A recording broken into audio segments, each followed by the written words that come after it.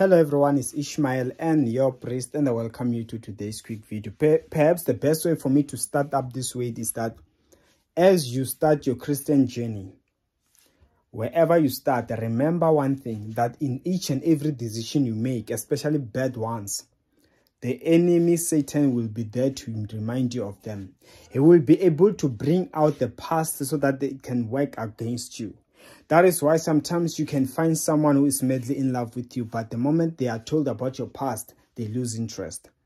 That is why I pray that any past that the devil wants to use as the accuser, as the Bible described, that he wants to accuse you of, may God order your footsteps so that nothing the enemy can find as to use so to accuse you of.